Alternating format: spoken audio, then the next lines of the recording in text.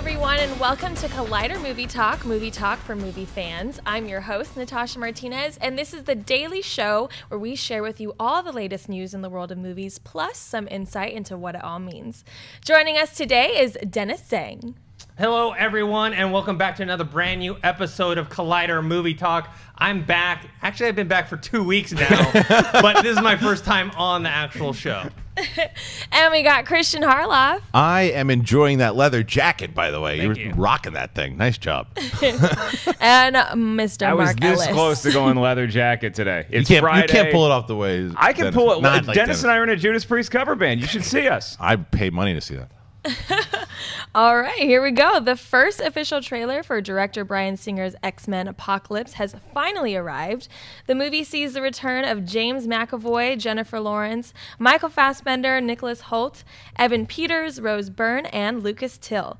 New to the franchise are Ty Sheridan, Olivia Munn, Alexandra Shipp, Sophie Turner, Ben Hardy, Lana Condor, and Oscar Isaac as the main villain, Apocalypse. This past July, both a Comic-Con only trailer and official photos released in Entertainment Weekly were met with much derision, mostly due to the appearance of Apocalypse. X-Men Apocalypse hits theaters next year on May 27th, 2016.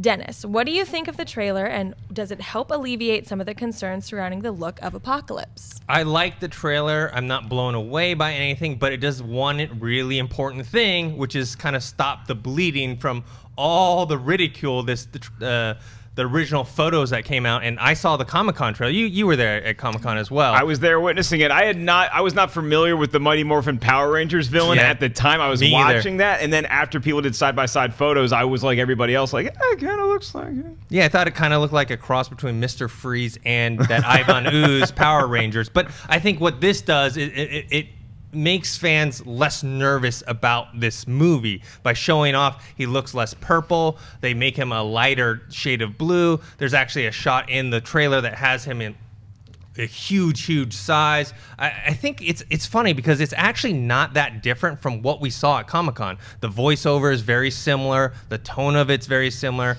They just added one, obviously a better looking Apocalypse, but they also added some other shots in there. You saw like Archangel, you saw Quicksilver in there, Nightcrawler as well. What did you think, Mark? I loved watching this trailer. I got so excited to see this movie. From the way it opens with Sansa Stark, Sophie Turner, she's new to the cast and she looks great as a younger Jean Grey. Everything about the trailer story-wise made sense to me. I love that this is going to be the biggest battle that these mutants have ever fought, and the way they build up the character of Apocalypse, how he's this biblical, almost mythical figure that has come back to wreak havoc. And my favorite line in the trailer is when Rose Byrne is talking about with James McAvoy, and he's like, oh wait, it's kind of like the Bible, where, you know, the four horsemen of the apocalypse, and then she's like, well, maybe they based the Bible off of this dude. And I went, oh my god, that sounds awesome. As far as the look of Apocalypse goes, I was nervous the first minute and a half watching the trailer because it looked like they were trying to hide him, and I didn't want them, this is how the character looks, go ahead and show him to us. And then towards the end of the trailer, we got some more full view shots of him, that one shot of looking up at Apocalypse, and you're right, when he gets big, it looked very impressive. So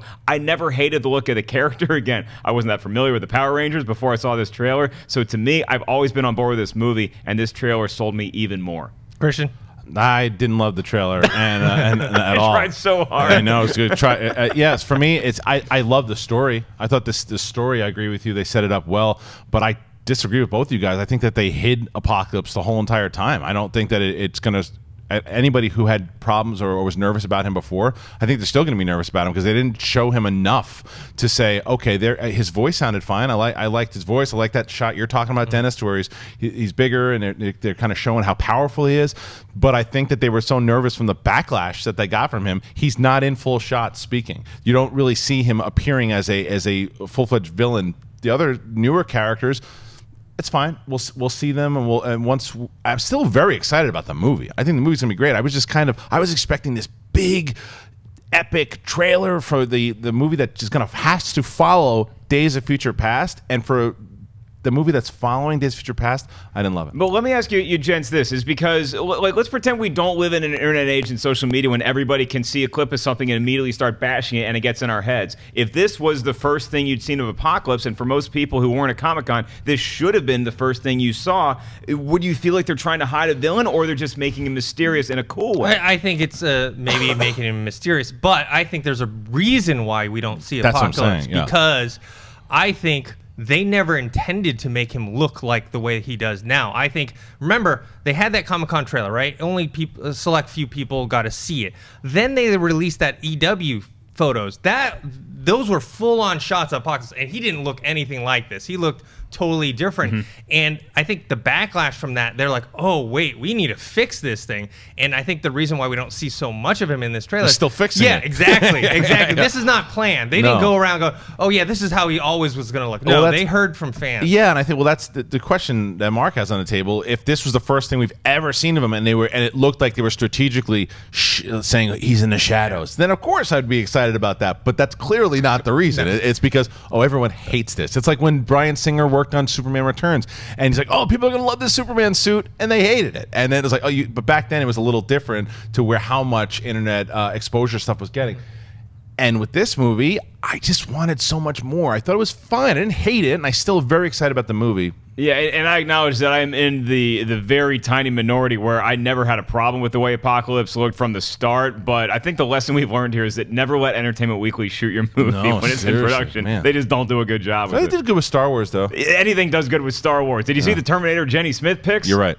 Yeah, I did have a problem with the original look of it. He did. Right. I remember you having the problem. He didn't look like menacing or intimidating at all, and they totally put him in the cover of Entertainment Weekly, so they weren't trying to hide it. Now they're like realizing, okay, we have to fix this. And yeah, I think the next trailer we'll see sometime next year will have more of Apocalypse because they will have worked on it. Yeah, it's gonna be tough. You know what I'm actually most nervous about, though, and I mentioned this a long time ago, was the mind control aspect of the storyline. I don't like mind control when it comes to stories because it doesn't give any motivation for characters, right? So if you see Magneto and some of the other characters that decide to follow Apocalypse, they're not doing it out of their own free will. Right. They're doing it because they're being mind controlled, and that to me just. It's not intriguing. But even a mind-controlled Magneto looks like, that was one of my favorite parts of the trailer too. Is seeing Michael Fassbender, where he just looks like, man, I'm a powerful mutant, and even I am having trouble reconciling what's happening. I think that's the thing that I enjoyed about it. That's all. The other thing I really enjoyed was finally seeing McAvoy as bald Professor X. That was cool too. That was a great. That was pretty awesome. Shot. But I think that normally I agree with you, where it's like they're not doing it on their own free will. But we've seen Magneto so many different times doing this and going off and saying, oh, I'm not listening to you guys, I'm going to go off and do my own thing. And we also, from the events of what happened in Days of Future Past, I also want to know, does he get broken out? Like what happens? How many times they can break this guy out of prison? Have they moved RFK Stadium back to where it rested? Right, but I think that this mind control thing I don't know, it might work for Apocalypse, but I know where you're coming from. And how did you guys like Archangel?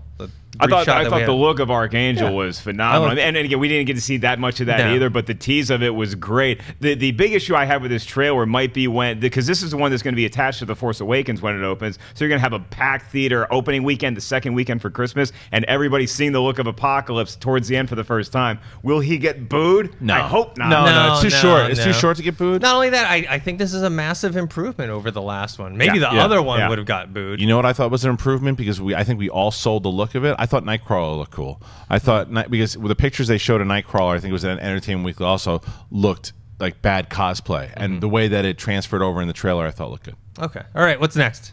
Variety is reporting that multiple Oscar-winning actress Cate Blanchett is in talks to play one of the female leads in the upcoming Marvel films Thor Ragnarok. Chris Hemsworth returns as the lead actor Thor, and the third of the character's solo movies outings is being directed by Taika Waititi. Thor Ragnarok comes to theaters on November 3rd, 2017. Kristian, what do you think of the possibility of Cate Blanchett joining Thor Ragnarok? I hate it. No! Of course not. I love it. How do you not want Cate Blanchett in everything that you do? The only thing that I've ever been like, well, they didn't use her the right way was in Indiana Jones and the Crystal Skull, but I don't think anybody could have saved that thing. I think that it's that's exactly who you need to add to this movie. What she did in Lord of the Rings. Anytime she's in a movie, she adds so much gravitas to it. And she is just one of those actresses, one of the best working today. She's going to be all over the Oscars this year, as well with Carol. She's this is what she does. She does movies. She's a very smart actress. She'll do a role, whether it be Truth or a movie like Carol, and then she'll do a big budget movie. And she's another one where I said with Tom Cruise, always gives 100%. Never looks like she's phoning it in ever. So far, even with Crystal Skull, she was trying, but she wasn't phoning it in. So yeah, how do you not? We're not doing it, but bye. Yeah, I also would buy it as well. She's one of my favorite actresses today. She's one of the best working. She has what, 3 Oscars, I think. One for Elizabeth, one for Aviator, and then one for Blue Jasmine. Right. I'm gonna say she has umpteen Oscars. Yeah, and I'm sure she's been nominated multiple times. And I've been hearing she's fantastic in Carol. I haven't seen that yet, but I guess that's. Is it out in limited release right now? You can check it out at select theaters in LA, and then we got a screener that we're going to check out. Yeah. We're going to watch Carol together. We will not. Oh. But yeah, I think she's they're bringing all these actors that you never thought would be in comic book movies, and she's never been in one before, but she's been in genre films like you mentioned, Lord of the Rings, Indiana Jones. Right. This is her first comic book movie, but we see Michael Douglas and Robert Redford and all these people. So yeah, I think it's a good addition. I'm so excited. Now I'm just thinking about which character she's going to play. I definitely want you to be in the movie. I don't care who you are. Be in the film. Once she gets in the film, will she be good? Will she be evil? She was so good as the evil queen or whoever that was, the wicked stepmother in Cinderella. Oh, yeah. It's like I kind of want to see her maybe play one of the Valkyries. I know the internet's been on fire saying she might be Amora. I don't know who she's going to be, but seeing her square off against Thor, Chris Hemsworth, have his biggest challenge yet be somebody like Cate Blanchett is just so promising. Or even teaming up with him. I agree that going up against him would be great. Like a Lord of the Rings. Yeah, they teamed up together as well too. Anything she does will be great. What do you guys think of John? In our pre-production meeting today, he mentioned, what about Death? What if she plays Death to Thanos? I'm in, man. Yeah, why not? I like literally anything. That's the way I want to go out. Is Cate Blanchett the last thing I see? I'm cool with that. Yeah. Okay, all right, guys. We're actually not doing any buy or sell today, but we're going to move on to our box office predictions. This is a segment brought to us by our friends at AMC Theaters, where we predict the top 5 box office winners for this upcoming weekend. So, Mark, who do you think is going to be winning this weekend? Man, this is really tough because there's a great movie coming out in theaters this weekend called The Big Short, but I don't know that it's going to be #1 at the box office. I think In the Heart of the Sea is going to take the top spot. I think Hunger Games Mockingjay is going to stay at #2, barely over, not Krampus. Creed, I think, is going to be in the #3 spot. At 4, I'm going to have Krampus. And then at 5, I'm going to have The Big Short. Christian? I think you were close. Oh, thanks, man. I think you're close. In the Heart of the Sea, I think will be #1. I think you're right. It's the opening movie. Then I got The Hunger Games coming in at 2. Then I have The Good Dinosaur. It's the only thing for kids to see this weekend really out there, so I think Good Dinosaur will hold at 3. Then Creed, and then Strong, and then ending with Krampus. I don't think Big Short's in enough theaters. Okay, mine's very similar to yours. I have In the Heart of the Sea #1, Hunger Games Mockingjay Part 2, but I have Creed as #3 instead of The Good Dinosaur. Okay. I think Creed, there's a lot of good word of mouth, a lot of buzz behind it. I saw The Good Dinosaur. I liked it, but it's very forgettable for me, other than the Cliché visuals. Too. Yeah. I just think it's something I don't know if a lot of people are going to go back to. And I think Creed is something that I've already seen it twice. I don't know how many times you guys have seen it. Yeah. 8. Yeah. I think people are going, crazy for this movie. And so I think it's going to do that. Good Dinosaur #4 and Krampus #5. So. You know what we got to do? We were talking to John about this as well too. Is once we get to Monday, see who won and start keeping records. Well, and you got to remember, there's a slight chance that I may have forgotten about The Good Dinosaur completely. But I'm going to go with my picks. I'm going to kick that down. I mean, Arlo, I love you to death, buddy. You're going to be #6, just behind Ryan Gosling and company. But isn't The Big Short in limited release? Yes. Yeah. Look, Dennis, I'm not saying it's the favorite, okay? I like Apocalypse. Nobody else does. I think The Big Short's going to be in the top 5. I'll go see it 100 times. Okay. All right, guys. In our next segment, I actually wanted to let you guys know something cool that Collider is doing. Collider is teaming up with IMAX, and we're actually doing a screening series where we're showing new movies and classic movies. I think we're doing it about once a month. There you see Steve Frosty Weintraub, who's the editor-in-chief of Collider.com, the website. That's Francis Lawrence, the director of Mockingjay Part 2, the Hunger Games movie. And every month we're looking to do a screening series, kind of a more intimate type of thing where they screen the movie on an IMAX screen, and then there's a Q&A with the filmmakers right after that. So it's something kind of cool. Take a look at the Collider website for your chance to win some tickets for that. And yeah. Next up, we're going to do mailbag. But before that, we're going to talk about, or not talk about, but we have live Twitter questions we're going to do after mailbag. But remember, you can email us at collidervideo@gmail.com to get your questions answered on the show. For now, Natasha, what do we got? Okay, Phil D writes, "Hi guys, been watching you guys every day for years. With the success of Creed in the Rocky franchise, if they do another one with Michael B. Jordan starring as Donnie Creed, do you think we could see Ivan Drago make an appearance? Not in a boxing role, but keep it more of a dramatic role like they did with Rocky in the recent one. Something like Rocky introducing Donnie to Drago because Drago to make amends for killing Apollo.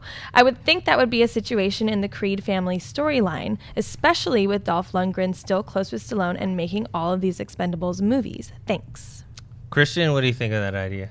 His idea I love. I don't want to see him be a villain. I don't want to see him is that you can cross over into Cheese Factor right now. Now look, I know I'm going to get a big gasp here. You will. And I love watching Rocky 4. Kristian. It is by far the 4 movies the cheesiest and works so God. well for the times. It was a perfect 80s movie. It really was. I mean, the entire, all the Russians decided they're going to cheer for Rocky at the end of the movie, and then he ends the Cold War. It was amazing. Yeah. But yeah.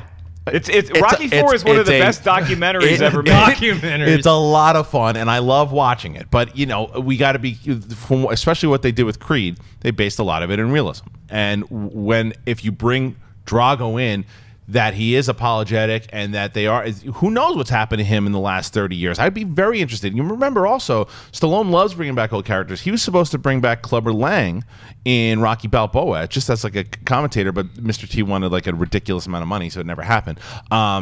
Which I don't understand, Mr. T. What are you doing? But I think it's a great idea. I think that it also helps further the story and some more closure for Adonis. Mark? My heart's on fire. There's a strong desire raging deep within to see Ivan Drago come back to the Rocky franchise. Have him call Rocky Balboa out, then Rocky can come out of retirement again, and they can fight for a second time. Short of that, I would love to see him come back in some capacity. Think about if he does have regrets for killing Apollo in the ring, if he feels bad about it. The meeting between Adonis Creed and the guy who accidentally, though it may have been, killed his dad in the ring. It was accidental. He wasn't trying to kill. I mean, he held him up. He could have just let him fall. I mean, yeah. It didn't. It wasn't totally on purpose. I think he was just trying to teach him a lesson. How to die. Yeah, and then the lesson became Cate Blanchett from Thor walking up and bringing him off. But I would love to see Dolph Lundgren come back to this franchise in some capacity. Yeah, I'm with Kristian, where I'm more with Phil. I'd like that to see it as more of a dramatic purpose where he comes back, wants to make some amends. I don't want to see some sort of like mini Ivan Drago come up, either Drago's son or some sort of Russian boxer that's like up and coming and wants to fight Creed. That would be cheesy. I agree with you. I love watching Rocky 4. I know people bash on it all the time. I think some people would find this, blasphemous, but I think the training sequence in Rocky 4 is my favorite. It's great. Oh yeah, there's where he's pretty climbing much the mountain, back to back. where he's climbing the mountain. He's like carrying the wood, and then they're contrasting with Drago inside the facility with the steroids and all that stuff. I love the ending speech with the "If I can change, you can change." Yeah, it's great. Love it. But yeah, you're right. With Creed, it has to be more realistic. That's you have to bring Coogler back.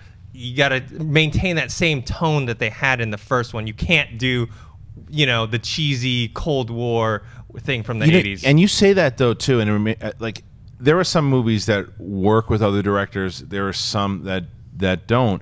I think that Coogler is one. If you're going to do sequels for Creed, you lock him up for as many sequels as you can get. because of his passion and the way that he is responsible for bringing this back. It's him. It's not Stallone. It is Ryan Coogler who had this idea. Stallone wanted to put it to bed. Yeah. So you have Coogler, and from everything that Coogler did, being such a fan of the first movie and what he did, and the parallels that you saw with the first one, I'd be okay with a lot of the parallels from the other movies, kind of taking bits and cherry picking from those movies and putting it into the new movies, still standing on its own. But what if Drago doesn't really show up until like the third Creed movie and almost serves the same type of role that Apollo Creed did? When Rocky eventually might go, maybe he doesn't. Maybe, who knows? This Drago being, I'm just saying, you never know what role Drago could serve. All right. What's next? All right, Gabrielle Mizell writes, "Hi guys, I love the show. Some people say that Christopher Nolan is becoming the new Stanley Kubrick. Do you agree with that? Thanks, and keep up the good work." I don't think so. I'm a fan of Christopher Nolan's, but I think he's kind of a ways off from Stanley Kubrick. There are similarities, I think, kind of in visual style and tone, but Kubrick, he's one of the all-time greats, and a lot of, we think of his classic movies like 2001, Clockwork Orange, Full Metal Jacket, but he also had different tones to him, like with Lolita, Spartacus, Dr. Strangelove, and we haven't seen that from Christopher Nolan yet. With Interstellar, there was a lot of references and kind of homages to 2001, but for me, that movie ended up being more Spielberg-like than Kubrick-like. So, I don't know. What do you guys think? I can see the comparison between 2001 and Interstellar. From a cinematic standpoint, I can see how Kubrick and Christopher Nolan are very similar, but thematically, I think Kubrick did so many different things I just haven't seen yet with Christopher Nolan yet. I'm not saying that can't happen, because Christopher Nolan is still one of the very few directors that would get me into a theater on name alone. It doesn't matter what the title of the movie is. If Christopher Nolan's doing it, I want to go see it opening night. Kristian? They're completely different. They're completely different filmmakers, and I think Nolan will be recognized as Nolan and not as the next Kubrick, and because they have very different styles. And I think the reason that conversation comes up is because of Interstellar and 2001, and because it was like an homage, and there were similarities for sure. But no, and I also think that Christopher Nolan goes more into can dive more into the blockbusters and get the commercial feels way more than Kubrick did, because that's the kind of filmmaker that Nolan is. Like, you look at something like Inception, which is one of my favorite movies of all time. That was a summer blockbuster movie, but it was also very deep and very different from most blockbusters, which gave him his own style. But that wasn't something that Kubrick really did a lot of as well too. So I think their styles are significantly different. I don't see a lot of similarities. It's funny though, when you look at, and you and I have been arguing about this often, I think David O. Russell is a guy that's starting to do a lot more, take a lot more from Scorsese than he's done lately. Like, even with Joy, there's a lot of Scorsese-isms, and I don't know what he's doing lately. It's like everything he's doing is more like, I'm going to take that from Scorsese. I'm going to take that. And I don't think that Nolan does that. I think Nolan, I don't know. Nolan, I think, stands on his own away from Kubrick. Yeah, Nolan makes a lot more Batman movies. That's true. Than Kubrick does. Yeah, I think there's a conversation maybe 10, 15, 20 years from now. Maybe we can see what Nolan has done since then and what his impact is. Obviously, he's influential on modern filmmakers today, but Kubrick is, like I said, all time. Like, everyone is influenced by his work. Right, but I think it's a different conversation. I think there's a different conversation even in 10, 15 years if it's, does Nolan fit in with the Kubricks and Coppolas and people of that? That's a different conversation as far as like, is he the next Kubrick in regards to the same style and the same, and do you feel that like you're watching Kubrick movies when you're watching Nolan stuff? Do you get that sense of, oh, this reminds me? I agree with you, like that you can get bits. Oh wait, but that reminds me of Spielberg, or that there's influences around it. As far as him being in the conversation with Kubrick, then let's see 10, 15 years. But as far as being the next Kubrick, no, I don't think so. Yeah, and also, like I said, I want to see him do some other movies. Kubrick, you had Lolita, Dr. Strangelove, which were more like tongue-in-cheek, some satire, comedy. Nolan hasn't done any kind of comedy, and most of his movies have very little comedy in them. He knows what he does. Yeah, he knows what he does, and that's not his strong point. Yeah. All right, what's next? Michael Bay does comedy. Tries. Jamie Rye writes, "Hey, all at Movie Talk, viewer from England here. Now that the X-Men Apocalypse trailer has been released, which 2016 comic book movie do you think had the better trailer? I have to go for Suicide Squad. The soundtrack to it, the look at all the characters, and of course the Joker did it for me as well, as giving nothing away. Apocalypse trailer won me over as he looks nowhere near as daft as he did in the promotional photos. Not a fan of Oscar Isaac's Apocalypse voice choice though. Keep up the good work, and oh my god, only 6 more days till I see Star Wars! Exclamation point, exclamation point. All right, Mark, what's your favorite comic book movie trailer of the year? If we're talking about the most recent ones that came out, it's a pretty good fight between the most recent Batman v Superman and X-Men Apocalypse. I might give the slight edge to Apocalypse just on the recent trailers because of what Batman v Superman gave away, whereas Apocalypse didn't give away too much. If we're going to have more of a fair fight, I think it's definitely between Suicide Squad's Comic-Con trailer and Batman v Superman's Comic-Con trailer. I'm going to give the slight edge to Batman v Superman simply because it's got Batman and Superman in it. But Suicide Squad looks great too in the trailer. The trailer really sold me on the look that David Ayer is going for. For recent ones, I would actually have to go with Marvel's Captain America Civil War. Right. Overall, I would go with the Batman v Superman trailer, the Comic-Con version. I think I'm the only one at Collider that did not like that Batman v Superman trailer that just got released. I didn't like the tone of it. I didn't like the editing. I didn't like that they revealed so much. It actually made me a little more nervous. I'm still excited about seeing the film, but I'm a little more nervous. And when I tweeted out that I didn't like it, man, half the people were with me, and the other half were like, "You're crazy, Dennis. What's wrong with you?" And I don't know. I didn't feel it I'm sorry, at all. man. I get drunk on Twitter Yes. sometimes. Yes. I apologize. It's a three-way fight for me. I got Civil War up there for sure. I got Suicide Squad and Deadpool. Those are the three for me that I think, because to me, the Deadpool trailer is everything that I wanted to see as far as this character goes. And the reason I like Deadpool and Suicide Squad so much is because they're brand new. We haven't seen a Deadpool movie. Suicide Squad, to have the villains running the show is going to be a lot of fun. The tie-in to Batman versus Superman, I'm really excited. And after seeing Fury and watching what David Ayer did for that movie, those are the two that I really am looking forward to. And I thought their trailers painted a great picture. But Civil War, unlike both Apocalypse and Batman v Superman, this is a franchise I'm already familiar with, but still made me feel like it was brand new, and I wanted to see more of it. And it's furthering the story in that moment between Captain America and Tony Stark, and it's Winter Soldier at the end. Yeah, Civil War to me, I thought, was the best trailer to paint what they're upcoming. It's pretty much so. It's great when you're a comic book fan and you can be like, oh yeah, the trailer I like the least is the one that maybe gave away a little bit too much. They all these movies are definitely going to be on my most anticipated of 2016 list. If we can include the trailer and the pregame speech before the trailer, it would definitely be David Ayer for Suicide Squad. Oh, remember at Comic-Con? Yes. He got on stage before showing the trailer, and I love the confidence, the bravado that he knows he made a great film, because he's up there and he's just talking about how great villains are, and Marvel, that other company's got a bunch of heroes, but we got the bad guys, and he was ready to go.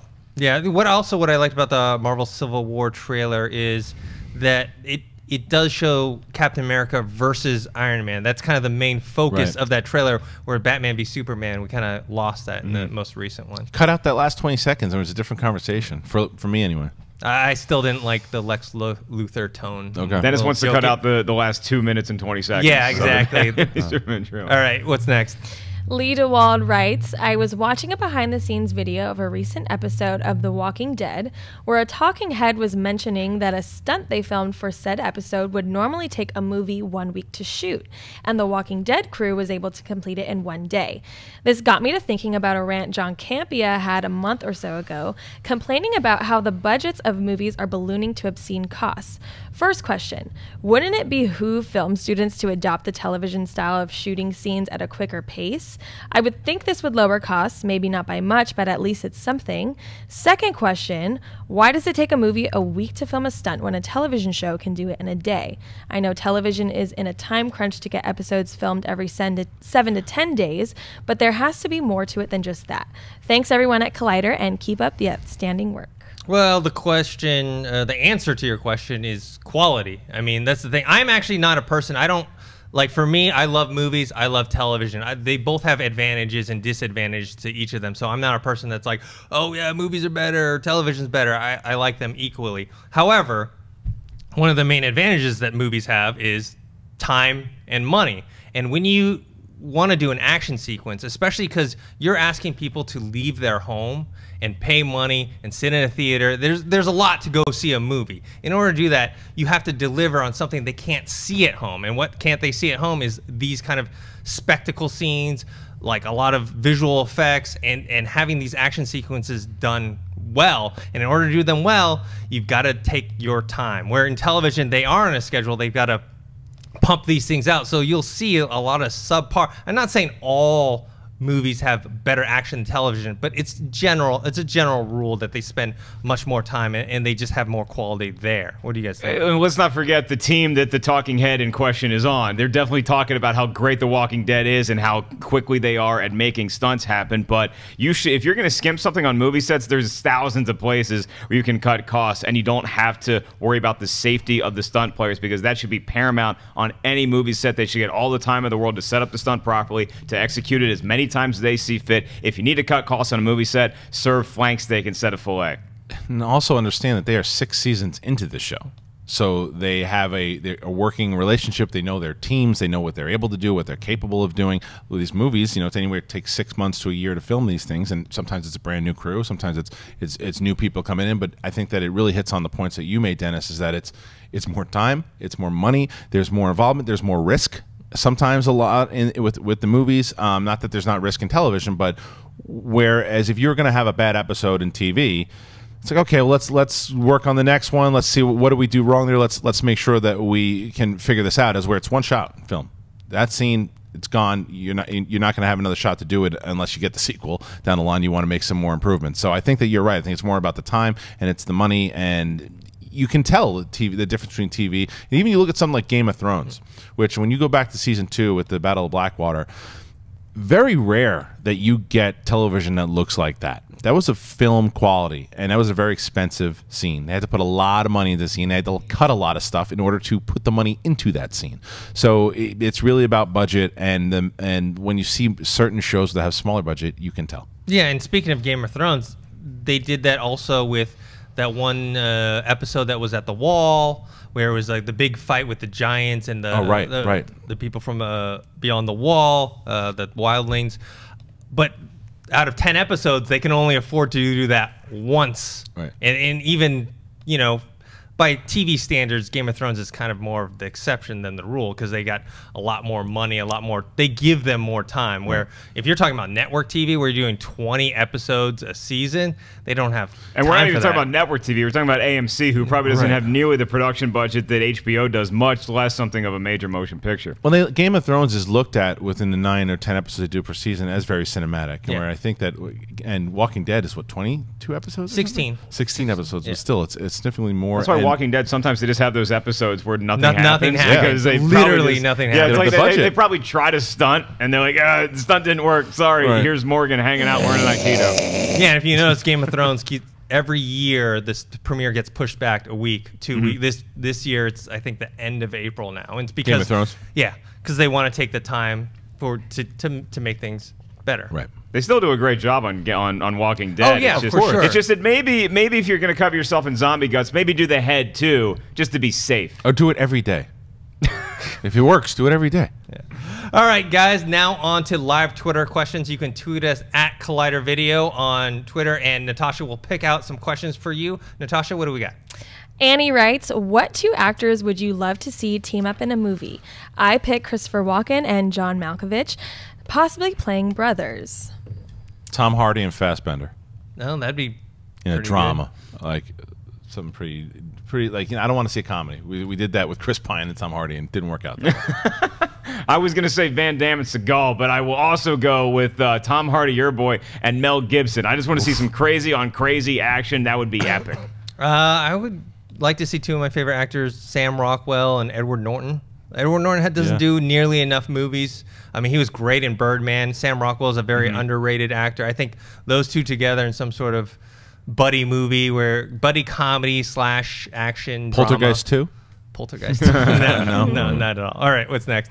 All right, Secret's fan writes, if Ghost in the Shell is good, do you think we will see more anime live action movies like video games? Possibly. I mean, Akira is the one that's always on everyone's top of the list.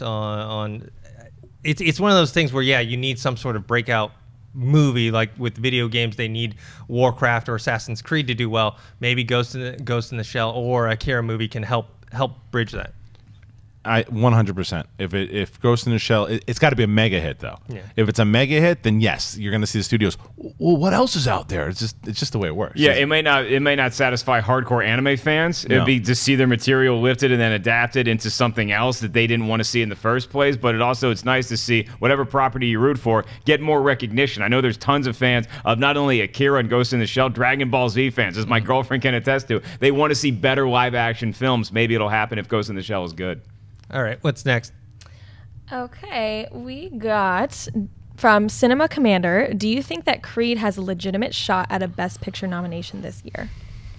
I think there's a little chance. I don't know. I wouldn't. If I had to put money on it, I'd say no. I know for myself, it's in my top 10 movies list, but I don't know if the Academy is gonna. That movie and Mad Max Fury Road are two movies that I think deserve to be in the conversation. I just don't know if the Academy Award voters are going to do it. I would love to see it. I think Mad Max has a better shot than Creed does. And that's just because of what we're seeing so far in these earlier awards and nominations too. I'm with you. It's in my favorites of the year as well. I think Stallone is a lock for Best Supporting Actor. I would say a lock. I think he's going to definitely be nominated. I don't know if he's going to win, but he'll be nominated. And I'd like to see Michael B. Jordan get nominated, and I'd like to see Coogler get nominated. There's so much, but I don't think anyone except Stallone's getting nominated. Yeah, I mean even the Best Supporting Actor race is just so stacked. I think Stallone might get that 5th nomination. I think that's as high as it goes. I don't think he's going to win, unfortunately. I don't see Coogler getting nominated for Best Director simply because that is maybe the most stacked Best Director race I've seen in a long time. But Best Picture, you got 10 possible slots. Maybe Creed could sneak in there. I think Mad Max would get in there before Creed, but if they could be 9 and 10, who knows? Don't you guys think kind of the iconic Rocky, because it's Rocky, that's why it's not? Imagine, let's say Creed came out and no one knew about Rocky at all. There was no Rocky movies. It had just come out on its own and stands on its own. Do you think it would get nominated? I don't know if that's such a tricky question. I don't know if it can stand on its own, because one of the great things, it was like a mixture. It was part of it, and it paralleled the story. Yeah. Part of it was the nostalgia purposes and being part of the Rocky family, and the other part of it was standing on its own. So it was when, like, the goosebumps and stuff I got from me was the way that they tied it in together, and the nostalgia of Rocky and watching what he's gone through, because I'm so invested in him as a character already. So I don't know if it's certainly a great movie. I just don't know you have the same emotional attachment to it if the other ones don't exist. Dennis, I refuse to comment on a universe that does not have Rocky movies in it. All right. We have another one. Okay, Kylo writes, "Hi guys, love the show. Do you think virtual reality has any future in films?" Ever? Yes.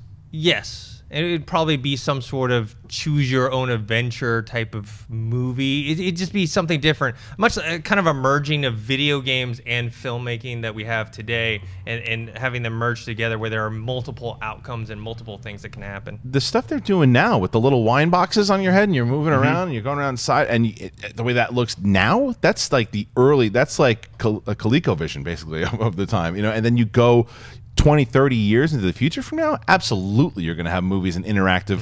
They're working on that stuff. That's the next wave of technology is virtual reality. 20, 30, 40, 50 years from now, absolutely. Oh, yeah. As my 14-year-old daughter says, it's about to get cray-cray, y'all. I mean, the way that you're going to experience movies in the future. Now, let's go further. Let's go 100 years, where there still be people going to the movie theater just to sit and watch a movie, or where you actually live it. Movies might start getting athletic. Right. Like, if you go see could be Star John Wars, McClane. yeah, you're actually in the movie. You're the one that has to run away from the TIE fighters and hang out with BB-8. It's like Strange Days. It's going to be crazy, and I'm so lazy. I don't know that I want to see that. I just want to see the action happening. I don't want to actually participate. It's way too hard. Yeah, I don't think it's going to replace what we have as movies today, but I think it might become something just much like how video games is now a huge business for the entertainment industry. I think it would just kind of be a different option, because with movies, the thing about it and why you have a director is they're the ones who choose what we're focusing on, where in virtual reality you're kind of choosing, okay, I'm going to go here, I'm going to look at that, and so I think it's a different type of style, and there probably will be some sort of interactive director, Right. something a cross between maybe like a a video game, a showrunner, and a movie director that is in control of how your experience is. Yeah, when you go see Creed 8, you're going to have options. You can either go watch somebody get punched, or you can go be the guy getting his ass kicked in a ring for 12 rounds. I choose the former. All right, what's next? Jeffrey Nunez writes, how important is it for a movie franchise to have known actors? Could Marvel or DC make a comic book movie with unknown actors? Well, I mean, someone like a Chris Hemsworth was relatively unknown when he did Thor.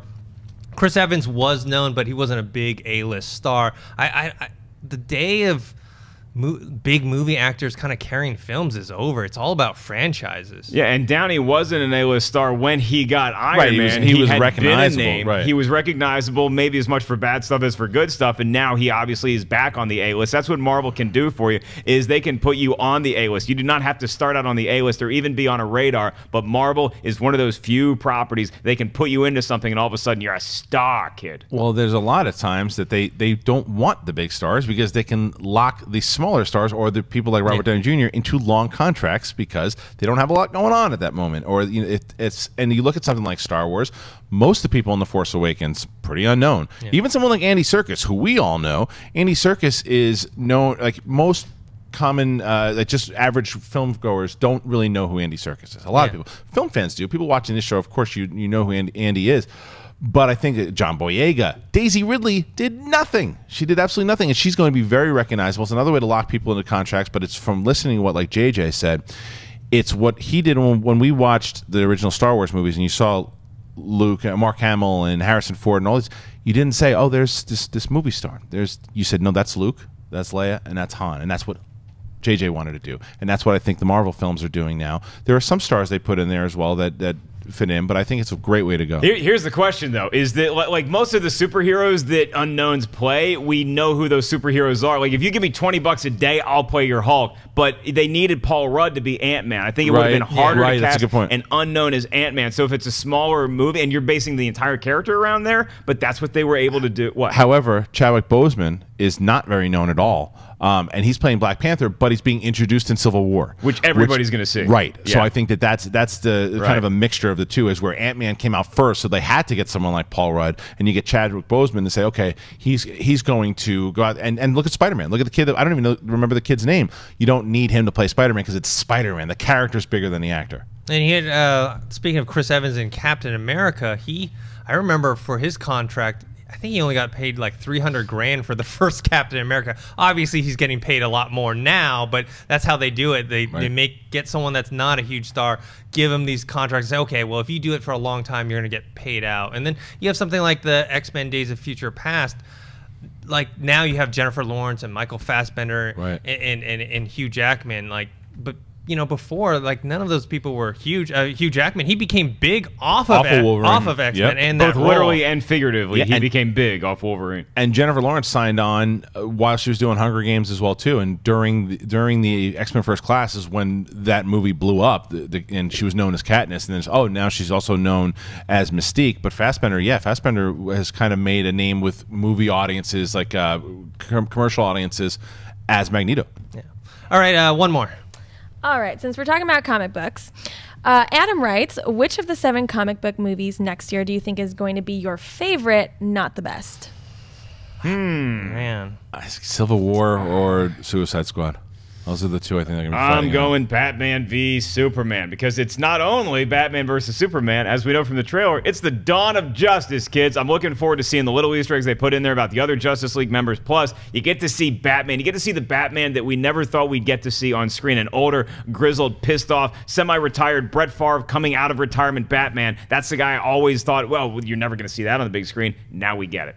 I think it'll probably be Captain America, Civil War, but maybe Batman v Superman will surprise me. I think before this last trailer, I might have said Batman v Superman, but now I'm a little bit nervous. Don't sleep on Suicide Squad. Which one is the lock to be at least really good? Civil War. Civil I think War. it's got to be Civil War, right? Yeah. But the wild card is obviously Deadpool, because Deadpool could be hilarious and great action. But I'm going back. I'm kind of worried Deadpool may fall under the radar like a Kick-Ass, where it's like good, but because it's rated R, it's less, it's more limited. I mean, obviously it's going to do better than Kick-Ass because of the name of it, but but that's money wise. The quality wise, Yeah. might actually help. Colossus shows up too, just to give that little X-Men push. Yeah. All right, guys. Thanks for watching this episode. I want to thank the people joining me at this table. Mark, where can people find you? Online at 5150 Ellis on Twitter and Instagram. This weekend, Saturday and Sunday, I'm at the world famous Comedy Store. I just added St. Louis to the calendar. You can get tickets to my 2016 tour at markellislive.com. And Kristian? First of all, I'd like to thank Ray for sleeping in the back. And I would actually like to tell you guys about my Periscope. Make sure you guys, a bunch of you guys followed me on Periscope yesterday because we're going to be live streaming our time at the Force Awakens premiere. So I was like 4,000 of you yesterday. Thank you for doing that. And make sure you check out Jedi Council. It's up from yesterday's episode. Tiffany Smith made her first appearance yesterday as a full-time council member at Christian Harloff, Twitter and Instagram. And Natasha, where can people find you? All right. Well, first of all, thank you guys for a lovely second show. You guys can find me on Instagram at Natasha A. Martinez and on Twitter at NatashaLexis_. And you can find me on Twitter at ThinkHero, on Instagram, Dennis.tzng. This is going to be probably my last show until the next time I'm on. I'm going to have seen Star Wars. Woohoo! You guys. We all are. Oh, yeah. yeah. No, you guys do Monday. You're on Monday. So, excited. Yeah, next time I will have seen Star Wars, and hopefully, yeah, we can I talk hope you more like about more about that. Don't forget to subscribe to our YouTube channel. That's youtube.com/Collider Videos, and we will see you guys next time. Hey guys, if you like this video, click the thumbs up button. Also, make sure you subscribe to our YouTube channel. It'll help you stay up to date with everything we've got going on here at Collider.